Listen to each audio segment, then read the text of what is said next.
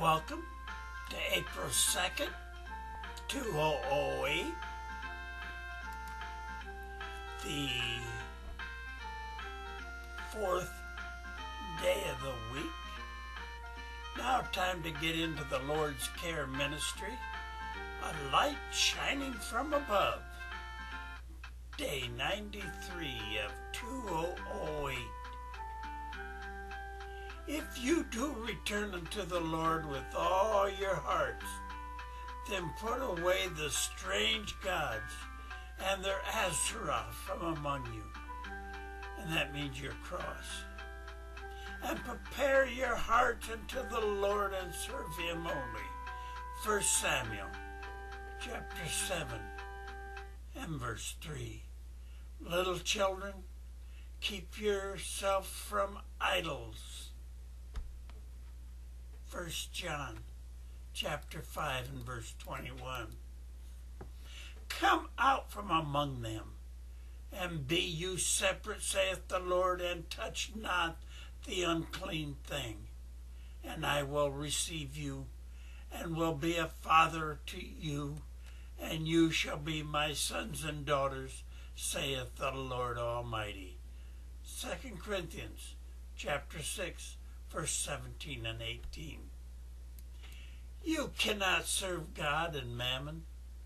Matthew chapter 6 and verse 24. Thou shalt worship no other God, for the Lord, whose name is jealous, is a jealous God. Exodus chapter 34 and verse 14.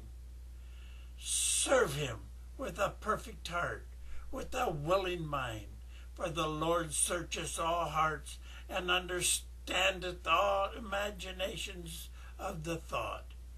1 Corinthians chapter 28 and verse 9.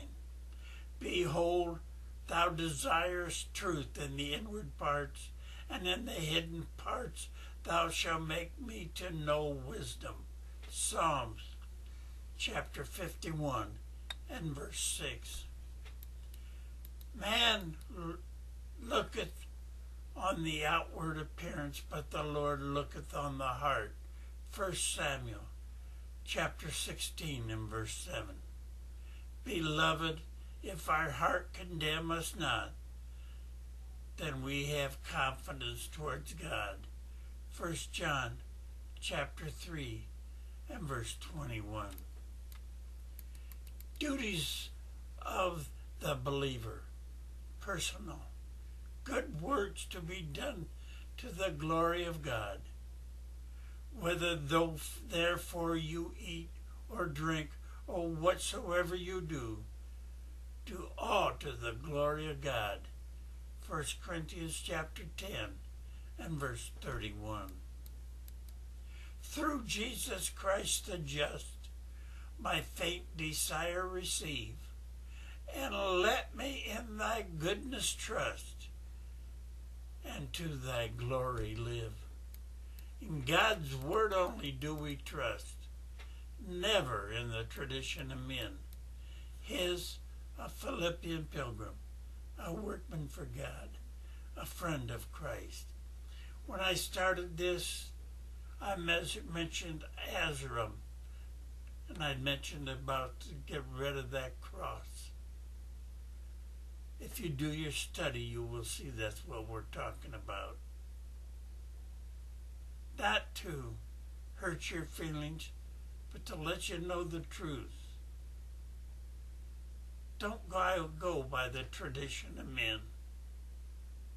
Go by God's word. And if you've been kneeling in front of idols and asking them to do something, they can't hear. They can't speak. Go to God. He can hear and he can speak. And as I say, if you've been doing all that, get down on your knees and repent. Ask God for the wisdom of understanding to show you the truth of his word. Well, brethren, with that, we're going to close. You all have a great day. I know I will. So God willing, we'll see you tomorrow. Bye for now.